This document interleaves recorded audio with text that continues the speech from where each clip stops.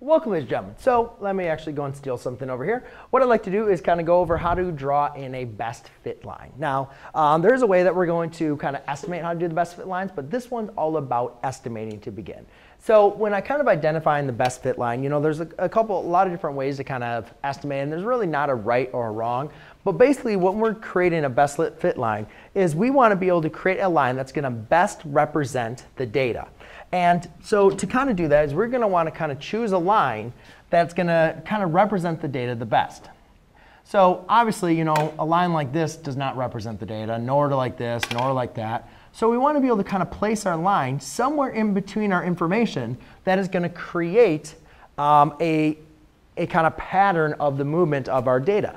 Now, one thing, kind of a rule of thumb that I always like to think about is I always try to, you know, you always kind of want to keep the same number of points below and above the line. It doesn't have to be exact because obviously their distance from the best fit line is going to kind of affect how accurate that best fit line is.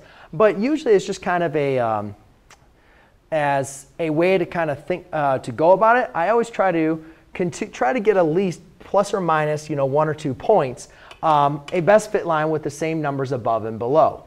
And then I also kind of look at, you know, where is their kind of information, you know, the distances between all of them.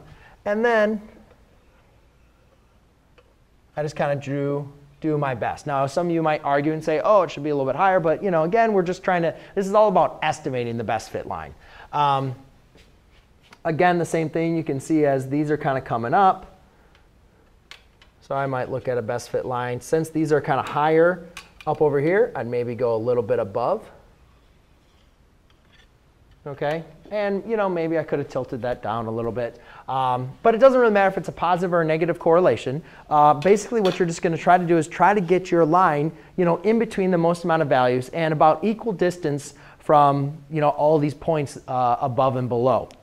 However, when you have a line that, or when you have a scatter plot that does not have any correlation, then we cannot draw a best fit line because this one has no correlation.